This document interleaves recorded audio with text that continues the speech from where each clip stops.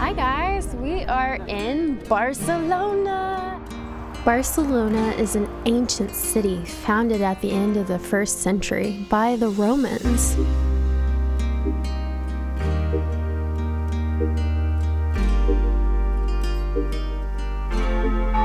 You can feel the history in the air. Barcelona is a coastal city known for its famous seafood, friendly people, and amazing architecture. This park is something else. Barcelona is absolutely adorned with so many of Antoni Gaudi's work, his architecture. You can see these little jewels everywhere, and this was a private residence that we're sitting in right now, made into a park in 1969 thanks to the organization Friends of Gaudi. This place is a labyrinth of mesmerizing pathways and mosaics, art with twists and turns everywhere.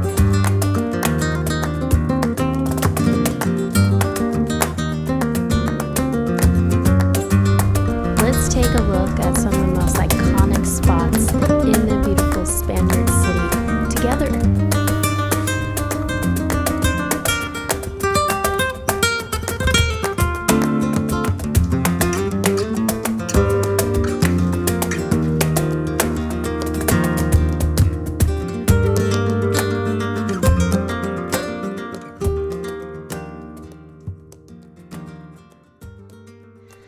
Gaudi made his mark on Barcelona with every architecture dream, breathing life into his creative vision.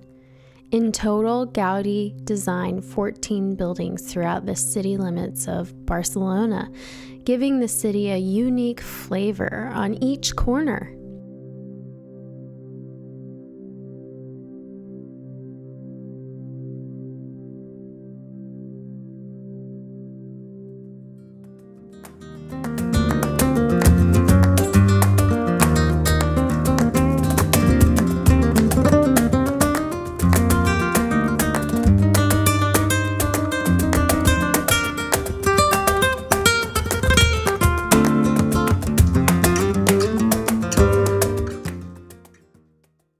Hola, buenos dias. That's about all I know in Spanish. Anyway, welcome to the Temple of the Sacred Heart of Jesus. At Jesus Amusement Park. Oh my God, I see Jesus. Just kidding. I remember when my cousin Shelby was like 2, and she'd say, "I saw Jesus," everywhere we'd pass a church on the side of the road. It was the sweetest thing, and I always think about that when I see a beautiful church. Anyway, we are at the top of this beautiful mountain for sunrise at the Sacred Heart of Jesus Temple that resides on a mountaintop looking over Barcelona, Spain.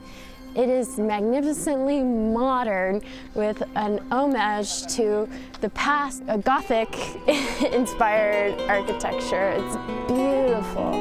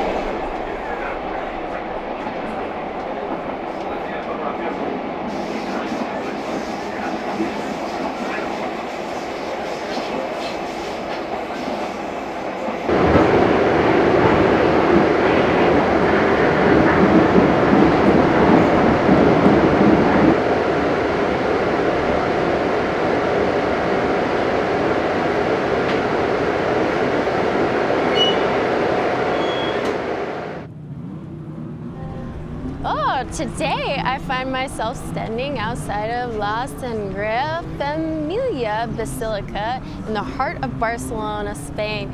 The ingenious architect Antoni Gaudi oversaw the construction of this project in the 1800s and could not finish the construction, and it continues to go on to this very day. They're still building onto the basilica. It's not finished yet.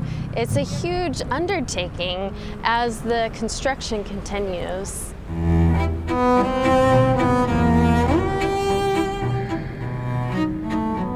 Look down below. There's a wedding going on at this very moment. The interior is so unique. Unlike any other basilica on this earth, this place is like a portal into the universe.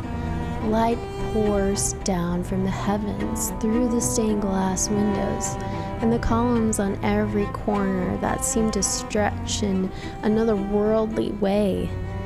Abstract shapes are literally everywhere, and the eye cannot help but wander into the corner of each side of the room to see what is there. It's very sunny outside, so all of the stained glass is illuminating the room. That's the only light really that's coming into this room is from the sun through the stained glass, which casts the color that the stained glass is. So over here we have the orange and reds and green hues and yellow hues. And over there we have more blues, cool color lights. It's so amazing, magnificent. Gaudi was brought onto the project in 1883 and famously said that his client was in no hurry. And he died in 1926 when only 25% of the basilica had been finished. The work still continues.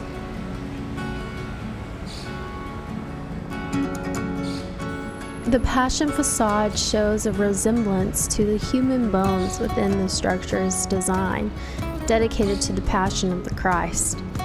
The magnificent 18 spires resemble the 12 apostles, Virgin Mary, and the 4 evangelists, and Jesus.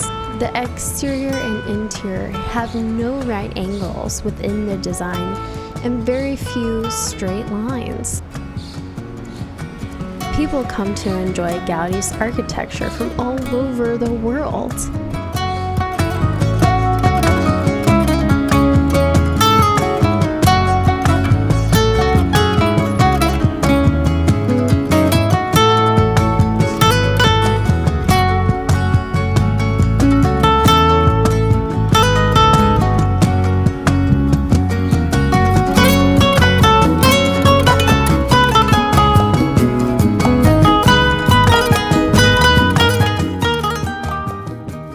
One of my favorite areas of Barcelona is actually the Gothic corridor.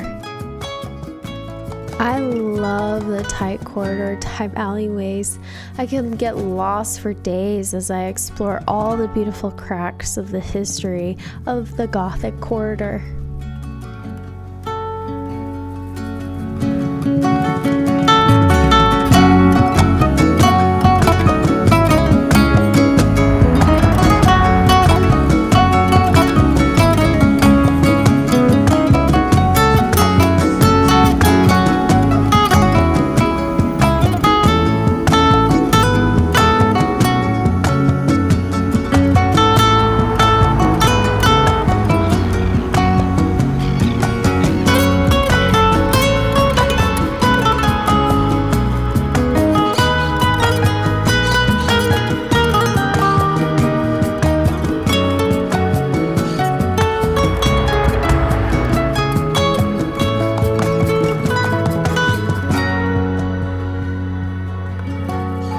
Thank you for joining me on this wonderful journey through the beautiful streets of Barcelona, Spain.